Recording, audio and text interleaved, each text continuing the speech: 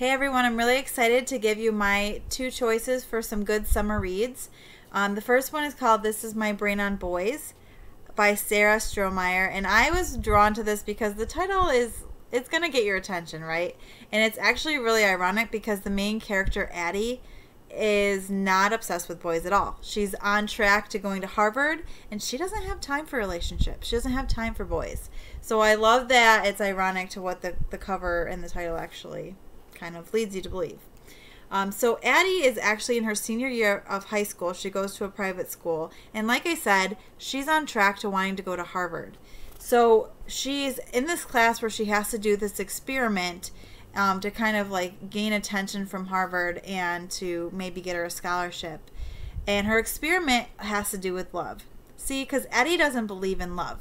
She believes that everyone's brain is capable of love, and she's actually putting together an experiment where she has an equation that shows how anyone could fall in love if they follow this one equation. So she's very logical in her thinking, like, yeah, people can fall in love, and I can also avoid it by avoiding this equation. So she's going through this with this experiment to prove that her equation is legit. On her way to school over the summer, she's on this airplane ride with this mysterious boy, and they have a conversation, and all of a sudden the plane hits turbulence and they're in this life or death situation.